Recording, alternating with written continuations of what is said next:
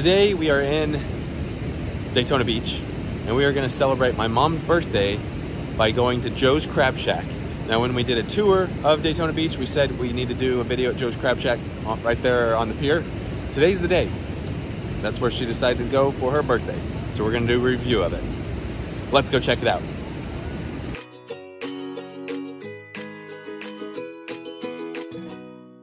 Now, Joe's Crab Shacks are everywhere. We actually had one in Missouri. Probably not as good as having one right on the ocean because there is no ocean in Missouri.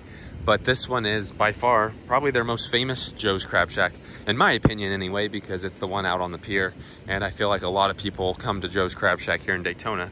So really what we're doing is showing you exactly what this one's like out here on the pier. We won't really be able to see the water because it is pitch black out right now. But we can kind of show you what the wait would be on a Monday night in November. On a Monday night in November, we can show you what the wait is going to be. It is a little chilly out here too. Again, we showed you a tour of this area, so we're just gonna show you the restaurant. Walk up here to the pier, head that way. Gonna walk up these steps up to the pier.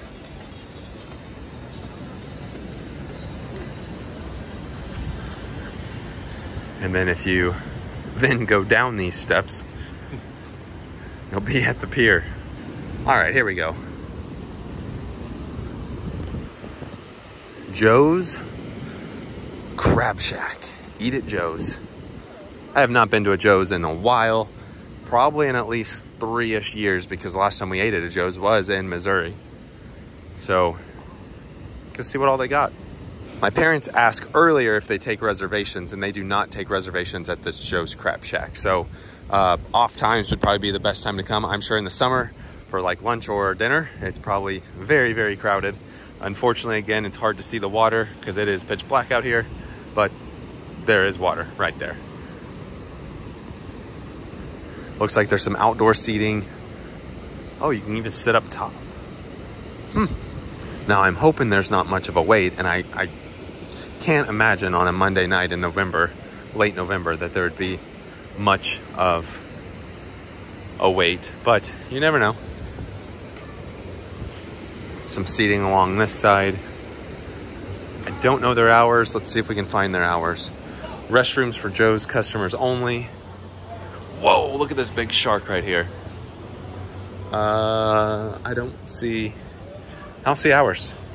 And as we enter the roof right here, a little bit of a gift shop as you enter. The bar in front of us here, some t-shirts. Now available stone crab in half pound and whole pound. This is where they take your name, and here is the bar. It does seem still pretty busy in here for off season, but we are gonna go this way. There are restrooms in here somewhere, not exactly sure where, but they did say they had restrooms. Yeah, it's actually pretty busy for it being an off time, but luckily we didn't have to wait at all. Oh, restrooms are right here in front of us. Off this way. Looks like we are heading over to this table right here. Now they do have like little picnic tables. I bet they overlook the water, but drink at Joe's over there. This is what it looks like in here. Yeah, it's pretty nice. I'm going to talk very loud over this because we got the music playing, but here are some of the non-alcoholic kind of souvenir cup drinks. Look, they do a little shark at the bottom of them. That's pretty cool. Down here, Shine On. That's neat. On this side, we have Take Home Souvenir Glass. I'm guessing these are the, yeah, these are the alcoholic drinks on this side. Grab Life by the Pint. Mason Jar Madness. Wow, look at these down here too. They've got a lot of good looking drinks. They've got this new King Classic Steam Pot, 50 bucks. And then only here for a limited time. A Watermelon Daiquiri Caramel Apple Crusher Campsite Margarita. Then here is the drink menu. So again, I'm gonna talk over everything here. Look at that drink, that looks really nice. Maybe I can do 2 pages at once. So Therapy, Pina Colada, turn the page, sip into something special, grab life by the pint. We saw that earlier. The mason jar drinks, mules, like a good mule. Maybe you can see it better if I do this. Over here, ice cold beer. Put a cork in it so you got your wines. Over here, just all of their liquor. Non-alcoholic. I did see this passion fruit Palmer. I wonder if there's free refills on that. I'll have to ask. Coke products. Again, these same drinks we saw earlier. Oh, good, the music stopped for a second. Desserts. Look at all the desserts. Look at that campfire s'mores. And then souvenirs. They are a Landry's location. We just ate at the Rainforest Cafe, which was Landry's. So they also have, this is also Landry's. Look at the drink menu.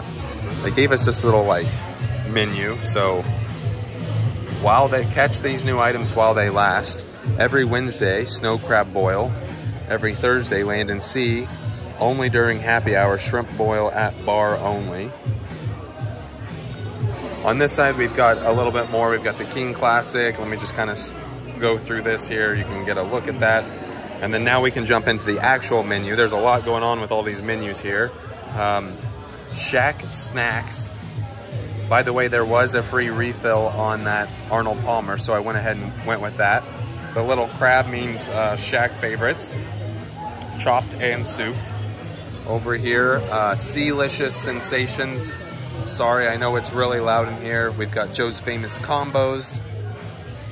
There's a look at the captain's plate. Then if we open up the menu, we've got steam pots served with fresh corn, red potatoes, and hard-boiled egg. That's interesting. Pick your flavors. Crab buckets down here. Pick your flavor. Add clusters and more to any entree. There's some of the prices down there. Over here we have sophisticated, play on words there. Honey mustard glazed salmon. Wow, that's interesting. Who you calling shrimp? So different shrimp. I think I did see they had New England clam chowder over here. All right. I already showed you that. And then on the back, stay on shore. There's stay on shore. Again, that crab means one of their favorites. Surf and sandwiches. Seasides. And I think that's it. So I'm gonna look over the menu and see what I'm gonna get. It's kind of nice that they explain the different types of crab here, because I never really know what is what.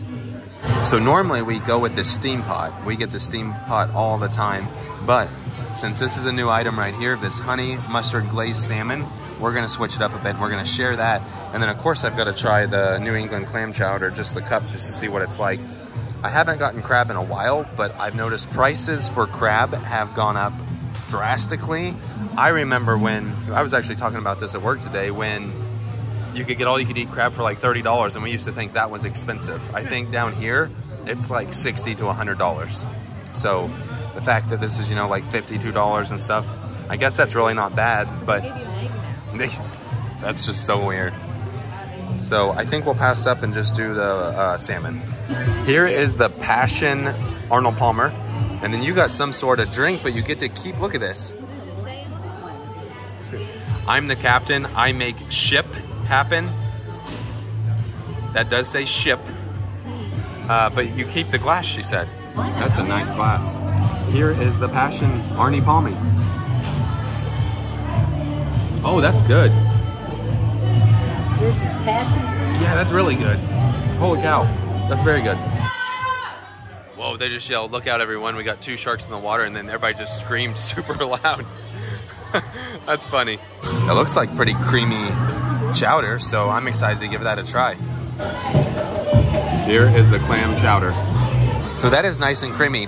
I would say it's up there with a good taste. It's not better than Celebration Town Tavern, though. That is still the best. And it's also, let's say, kind of equivalent with Let's Do a Maine lobster roll that we did in Mount Dora. I think that one was a little bit more runny, but the taste was better. This is a little bit more creamier. The taste might not be as good, so they kind of equal out. Yeah, Timber agrees. It's good. sometimes you can get some pretty bad ones, but that one's good. So they got a little camera person walking around taking pictures. Here is a look at the shrimp sampler. That looks tasty. Here's a look at the grilled tilapia. That looks good. And then here's a look at that honey mustard glazed salmon, and that looks good. And then we got a side of mashed potatoes, which look good. So we're gonna give this a try. Now they do put your forks and knives already on the table in this bucket. Since it is very loud in here and music is playing, I'm not gonna show you me eating individual item. I'm just gonna take a bite of all the items, and afterwards I can tell you, or maybe even outside, go over what we thought was good or not, whatnot, but it's too loud to try to do that. So it's got a very interesting taste because it doesn't have teriyaki, but it's trying to be teriyaki. So it's a glazed honey mustard with Dijon. I don't know if those mix too well together. I'd almost rather just honey mustard or teriyaki. So you know we normally don't ever say anything about food, but unfortunately this salmon was not cooked all the way, and we let them know that. So I don't know if they'll take it off the ticket or not. We're really not hungry enough to try to get a whole nother one here, but just so you know, the salmon actually wasn't cooked fully. So I did try some of my dad's shrimp, and it was good. And the mashed potatoes were good too. My mom said hers was good, but again, the salmon was a bust on this one. We are heading outside. We will give you our final thoughts when we get outside. We'll just give you the summary of everything. And just another look at that bar. They've got plenty of TVs up here too, so. We are heading out. It's probably pretty chilly out here though. Right next to the water. Yeah, it's a little chilly. All right, that was our trip out to Joe's Crab Shack here in Daytona Beach. Wanted to give our summary and our thoughts. So number one is wouldn't come back. Unfortunately, just wasn't that great. I will say the tea was excellent. That was some of the best tea I've had, but it also took a pretty long time, and they didn't do anything about the salmon. In all fairness, they did say they could make us another one, but after we had already eaten some stuff, and then you already eat something kind of raw, you really don't want any more of it. There wasn't a manager that came out. There wasn't a discount on the bill, which the bill was $112, not including the tip. There's plenty of other places. That's exactly what I was gonna say. There's plenty of other seafood places around here that would be better than this Joe's Crab Shack.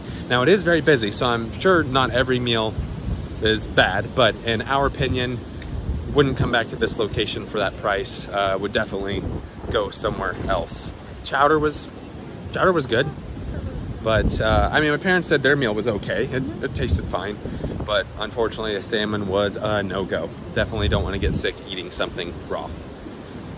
Other than that, I think that really does it. So unfortunately, sometimes we get bad reviews, and this was one of them. Not everything's good all the time, but we're getting ready to go into a dark area, so I'm gonna end the video here. So with that being said, that does it for tonight. Thanks for watching.